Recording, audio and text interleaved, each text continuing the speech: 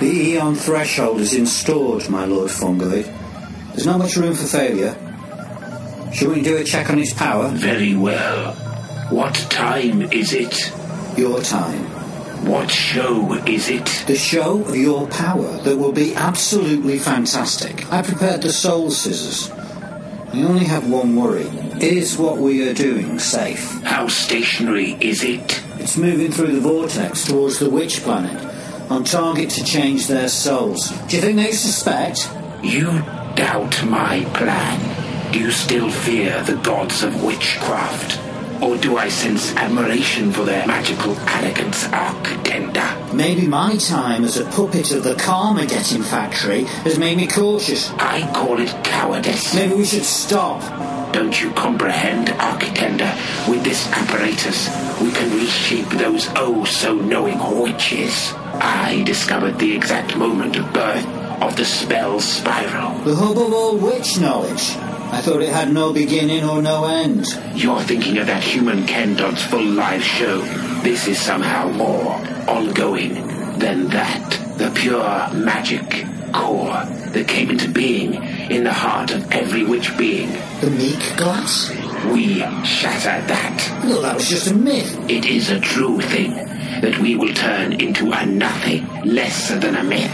As insubstantial as an urban legend of Earth. How do we destroy that? I heard that Earth cats are always upside down. Is that true? By breaking the Meekglass at that moment of the DNA of their race, the Witch Lords and Gods of Witchcraft will be fractured, weak. Fire the Tempest probe. Do it. The effect should be instantaneous. The very Witch Planet shatter as the gods themselves are born broken and magic-free. And why are you looking like that? Nothing has happened, Lord Fungoid. The time stream is in place. All our work had no effect. You failed. Give me that. Did the Tempest probe misfire?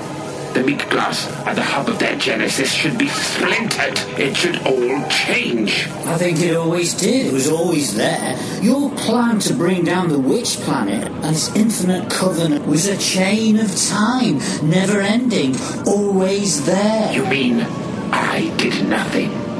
My plan, all my work, my dreams of destruction. It's not all about you. Temper, Fungoid. Silence that mouth, unless you want to be imprisoned in an art gallery again.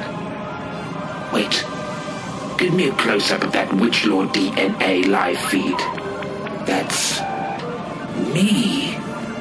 My code.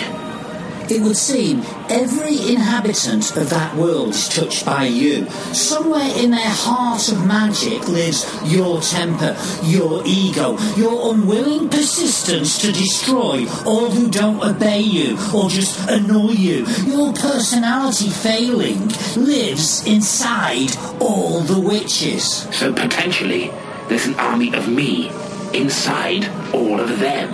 All, yes.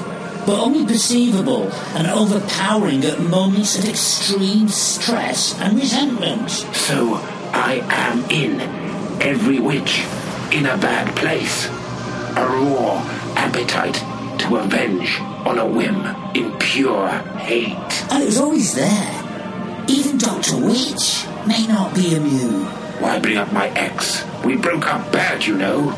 I bought her that time taxi, but she never phones. No messages.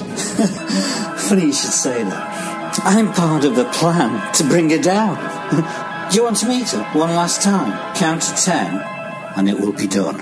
Dr. Witch featured anti-Duhring Battalion, Elliot Stewart, and was written by Elliot Stewart and is an Invisible Commissions production.